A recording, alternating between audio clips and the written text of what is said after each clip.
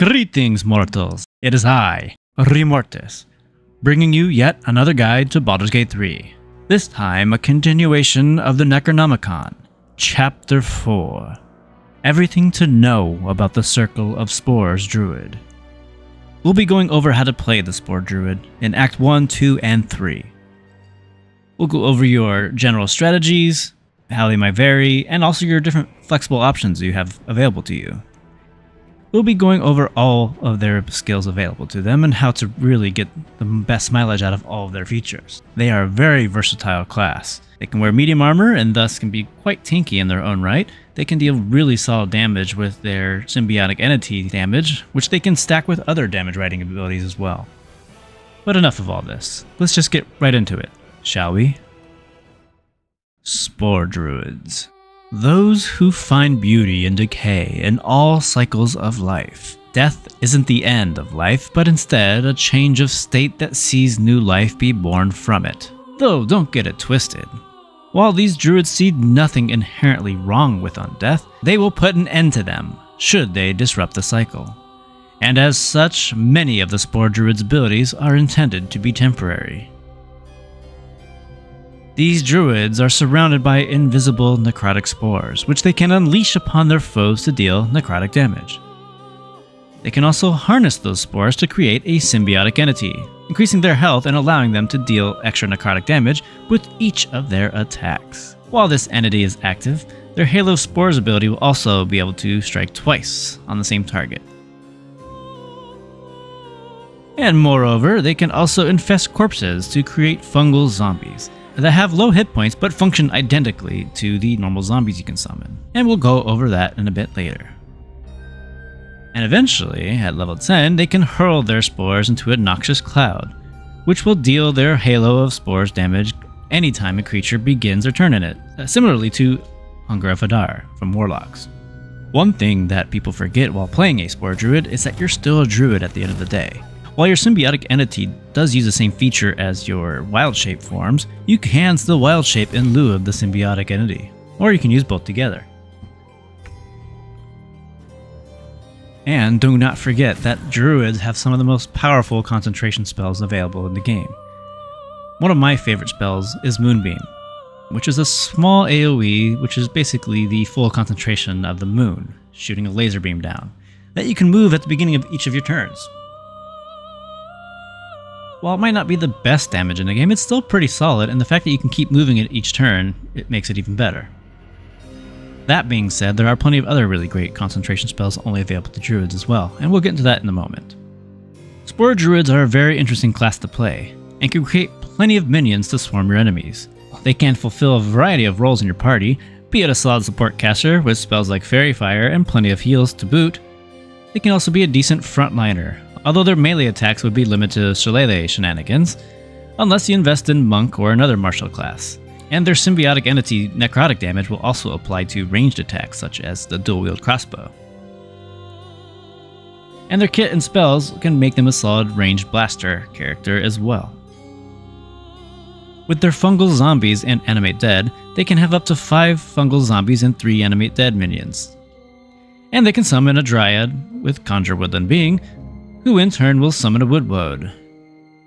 And druids can also conjure elementals on top of that.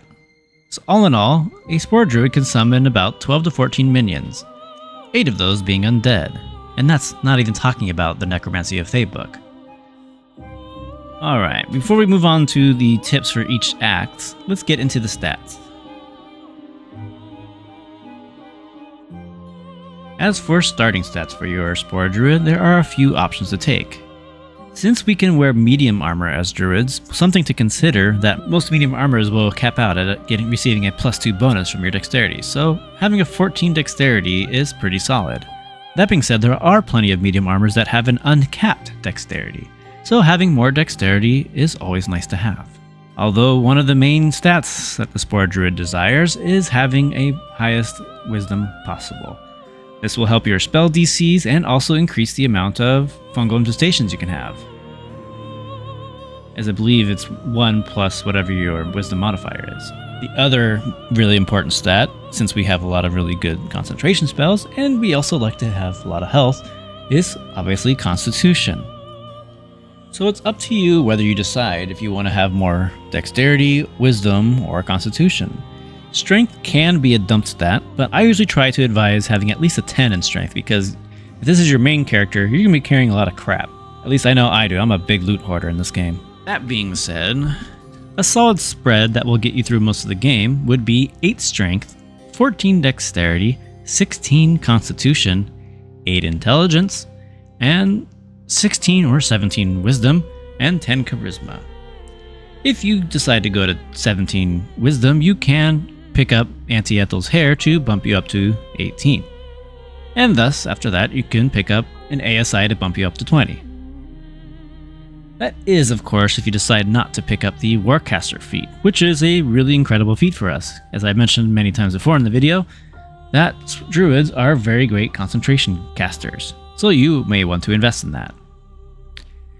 If you decide you want to be a little bit more dexterity oriented, bump your dexterity up to 16, and perhaps you might be using some dual wield crossbows in the early game. But I should mention that the best armor in the game for Spore Druids in Act 3 is a light armor piece, thus it has an uncapped dexterity. So that's always something to consider in that aspect as well. But I'll get into why that armor is so good once we get to our Act 3 portion of the chapter. So now that we've kind of an idea of our stats, we can go to the races, but honestly the race doesn't really matter in the slightest.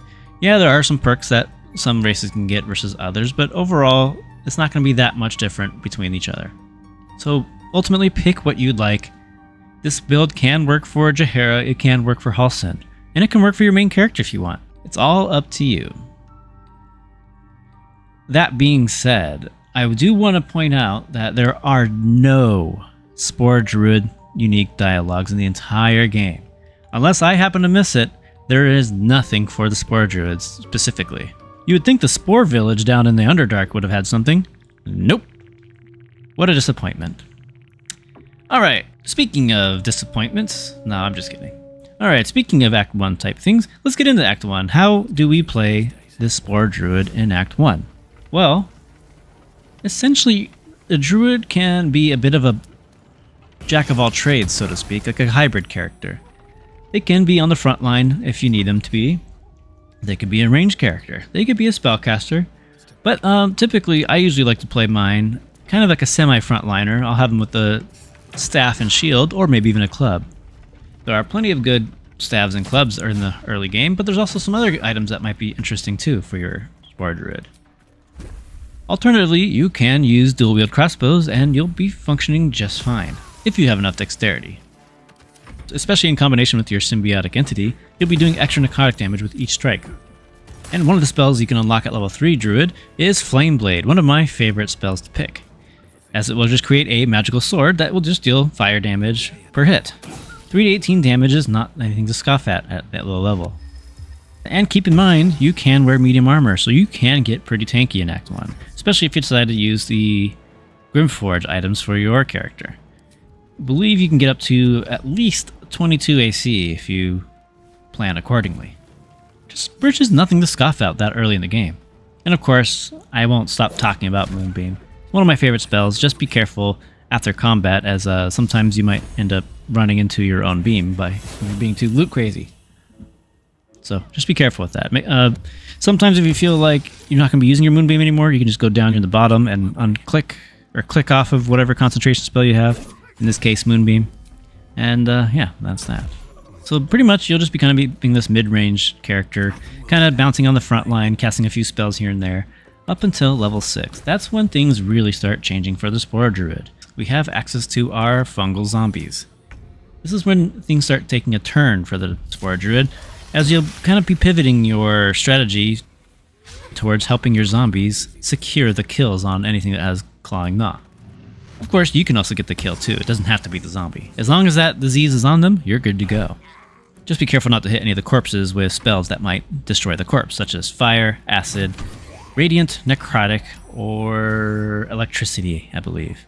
Once you hit level 7, that's when things really start to pop off for your Spore Druid. You'll be able to upcast your Animate Dead spell, giving you up to 3 entities, whether it's a skeleton or the zombies, and then you'll have all your fungal zombies on top of that. So you can mix and match your little undead army to have a bit of ranged firepower with the skeleton marchers, or you can just fully invest in your zombies. and just overwhelm your enemies. One of my favorite images in the game is when the Githyanki turn on you in the Kresh, and you kind of just pour out of their main chamber with a big flood of zombies. I think in that fight I ended up pulling the entire Kresh at this one time, at least the most I could, and I'm pretty sure at the height of it I had at least 15 zombies, I want to say, until they all died because the Githyanki had a bunch of AoE, but that's neither here nor there. There are plenty of times where you will be snowballing with your Spore Druid, or any Necromancer really, but the Spore Druid especially, just because you have just those few extra zombie hands from your fungal zombies. The only downside though with the Spore Druid is once you start getting into your stride of things, sadly most of the enemies you'll be fighting are undead themselves, such as the Shades and whatnot from Act 2. Which can be annoying, but your zombies still do full damage, but they just won't be able to make new zombies. Although most of the enemies in Act 2 are resistant or just flat out immune to necrotic damage, which kind of negates your archers, for the most part. I'd probably say about half the enemies in Act 2 make your Spore Druid kind of annoyed, but hey, all those creatures that are resistant or immune to necrotic are most likely vulnerable to Radiant. Thus, your Moonbeam will truly shine. And honestly, Act 2, the Spore Druid doesn't really have that much of an issue. It's still a Druid at the end of the day, which has access to plenty of great spells.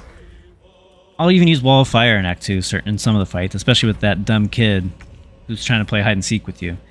That just a perfectly placed Wall of Fire will negate the entire fight. And that being said, I think Spore Druid is probably one of the only few classes that can actually solo Moonrise Towers, as you'll see here with our Zombie Stampede. There was a little bit of cheese to set this up, and no pun intended, it actually involved lots of mice. So there is a hidden boss in the Shard Temple. When you attack a few of the rats, they'll all scramble and go hide behind some weird statue thing. And when you go down there, you'll just be swarmed by waves and waves of rats. Well, as you can see in this little montage right behind us, it ended up becoming rats versus zombies.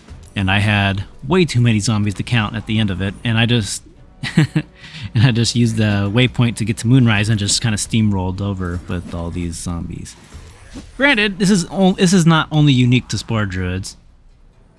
Any Necromancer with a zombie can do this, but I just think it feels real suiting, since you can have the most zombies as a Spore Druid. Okay, so now that we're done with Act 2, we're finally moving into Act 3 when we can get access to the greatest Spore Druid chess piece in the game. So the armor is called Armor of the Spore Keeper, which can be found from a certain mummy in the lower city. I'll mark it here. And you can just buy this from him. So what this does is when you have your symbiotic entity active, you'll be granted 3 new fungal abilities: Bipperbang Spores, Tinmusk Spores, and Haste Spores, which makes your Spore Druid have plenty of new versatile options. Bipperbang Spores are an AoE explosion, more or less, which will create a cloud of noxious fumes. And what noxious fume does is it'll deal 1 to 4 poison damage per turn, and creatures must succeed a Constitution saving throw or take an additional 2d4 poison damage. Tinmusk Spores has a chance to make your enemies be befuddled, which means that an affected entity can't control its actions and wanders around without direction. Talk about awesome CC. And then, of course, Haste. Who doesn't love Haste? How about the ability to throw Haste Spores on the ground, and any of your allies can walk on it, and it will last more than just 1 turn, and they'll be granted Haste. It's freaking awesome, honestly. All of this while you have Symbiotic Entity active, while wearing this armor. These can each only be used once per long rest, so use them wisely. And honestly, this should have been available to you throughout the rest of the game, but you know, it is what it is. Enjoy it now that you have it. Now that you have these new ways to interact with your different Spore abilities, this is when the Spore Druid can really have some fun. If you weren't already having fun now anyways. Not to mention that once you get to Act 3, you start getting to the higher levels. You also get spells to like Contagion, which I think is underrated. It's a pretty solid ability, especially the fact that you always have it available to you. You don't have to prepare it or anything special like that. It's always known. And there's different things you can apply to people, such as vulnerability to all damage, or just make enemies befuddled. Granted, yes, I know, you could use the Illithid power to do the same thing. Like, come on, who wants to put a little tadpole in their brain? Screw that. We're embracing undeath here, not some weird squid-faced freaks. And so we also get some other great spells too, like Cloud Kill, probably one of the best concentration spells in the game. And the best part of it is that your undead are completely immune to poison. So you can just slap this on the battlefield somewhere and let your undead swarm the battlefield in the blanket of poison. All that being said, the Spore Druid is probably the most versatile Necromancer available to us to play. So like I said, the Spore Druid is a very versatile character. I like to play it more of a mid-ranger, being able to kind of go up on the front lines if they need to, or hang back and cast little spells. Maybe cast some support spells here with Healing Word or some other healing abilities, or just even buffs too. Not to mention you can be a very powerful blaster in your own right, with plenty of really powerful concentration spells that you can keep moving or recasting every turn for free, which keeps your longevity for your spell slots, which is fantastic. Or you can also just really dive into the extra damage you get from necrotic damage from your weapons, which will tie us into the multi-class options for this class. Let's talk about multi-classes with the Spore Druid. Yes, it's true they usually prefer to be as pure as possible to get even higher symbiotic entity health, but they also get that pretty sweet 10th level feature, although you're not missing too much if you end up multi-classing before that. One of my favorite ways to multi-class the Spore Druid is to dip into Fighter, like in my Jaheira build, which you can combine either 5 levels of Fighter or 5 levels of Ranger. Both of them have their pros and cons. Fighter gets Action Surge, while Ranger will get you more spell slots and gives you 100 mark, so really stack on that additive damage for your weapon attacks. But what they both have is a fighting style and the ability to have extra attack to help, again, take advantage of your necrotic attacks from your weapons. Another pretty sweet option is to combine monks. However, the monk has the same issue as the Spore Druid, is that they want to be as pure as possible, and there aren't really many ways to gain ki back in between fights other than short rests. There is one item that will give you some ki, but once you're out of that ki, you're going to be out of your little combo points from your Flurry of Blows, for example. That being said, you probably could do 6 levels of Monk and 6 levels of Spore Druid if you so desire, but I personally think that the better 6-6 split would be between the 6 levels of Spore Druid and 6 levels of Necromancer Wizard. Since you'll have access to all your spell slots you normally would, but there is a little bit of cheese tactics you can do in Baldur's Gate 3 with the Wizard that you can scribe spells beyond what you're able to actually cast through the Wizard. So you'll be able to cast 6 level spells with the 6-6 split, but you can still cast actual 6 level spells if you scribe them, should you find the scrolls to do so. Something to consider. So all in all, multi-class options, you got your Fighter or Ranger and do a little split with that. Or you can do the Monk as well. But the strongest option is probably the 6-6 split with Necromancer Wizard and the Spore Druid. You'll have very strong minions, you'll have access to 6 level Wizard spells, all your Druid spells, you name it. You'll have to kind of work out what specific spells you want to run and have your stats allocated accordingly.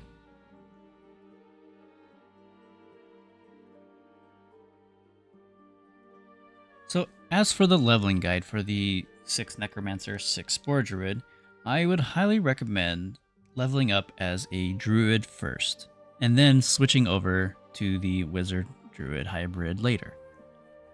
Because I feel like in the early game, the Druid is a much stronger class than the Wizard, and you'll have a much better time with that. So keep playing your Druid until you hit level 6, and then around level 7 is when you may consider switching over to the Wizard Druid hybrid.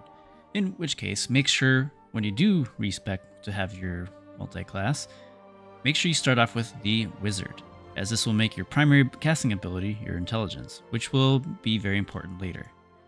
And as such, make sure your intelligence is as high as it can be. I like to go 16, you can do 17 if you decide to do the anti-ethel cheese. Honestly, that's probably the best way to go, but I like to have a little bit of wisdom. You probably don't need that.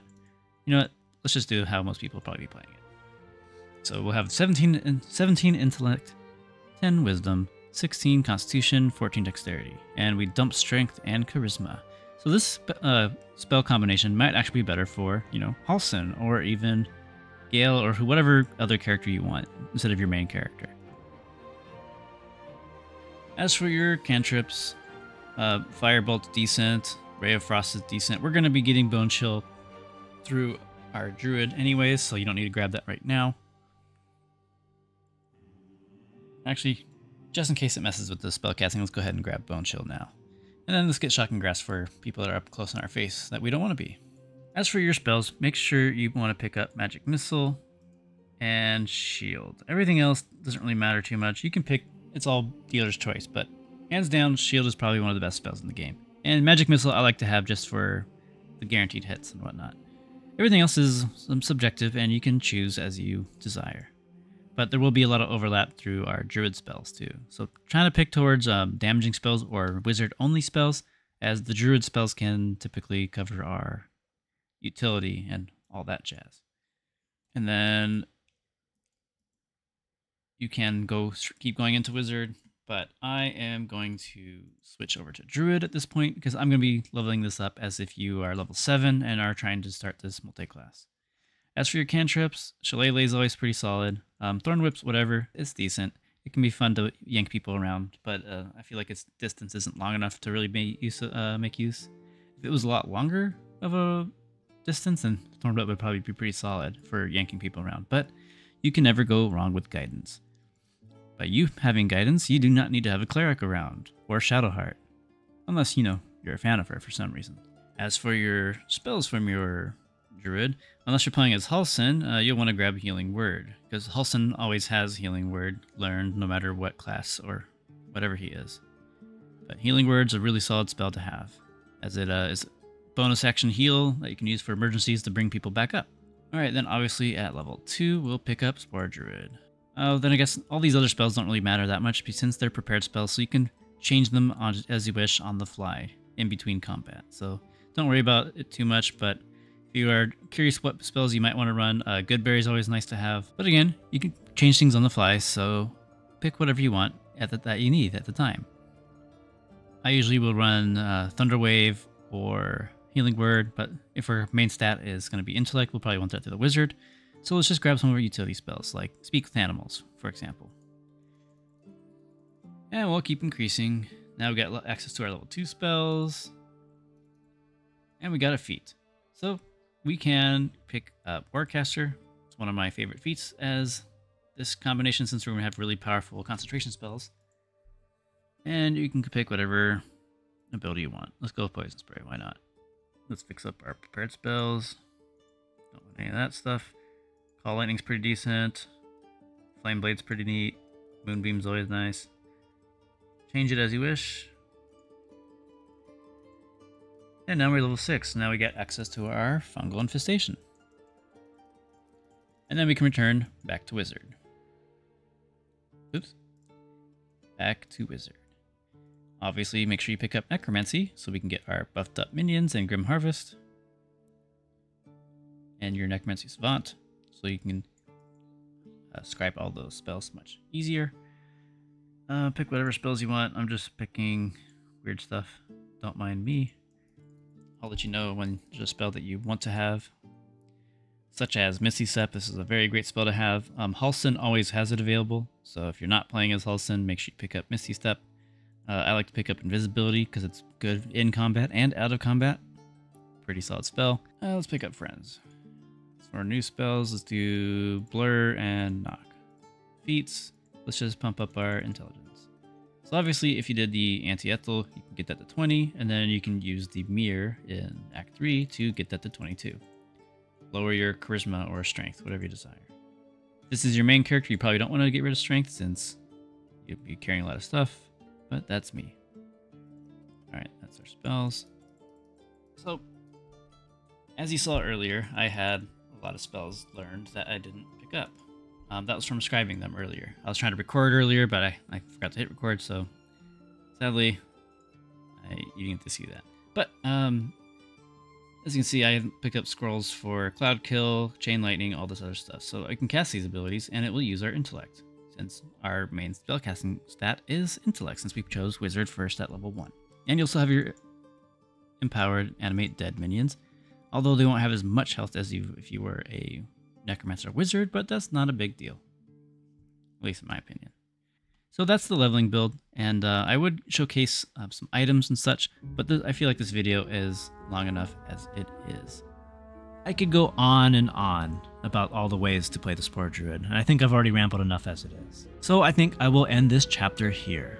I hope you found this chapter of the Necronomicon very useful and help you get a little more enjoyment out of your Spore Druids. Please like, comment, and subscribe for more guides like this. And I hope to see you in the next chapter of the Necronomicon, or in one of my other guides as well. Thank you so much for watching, and farewell for now.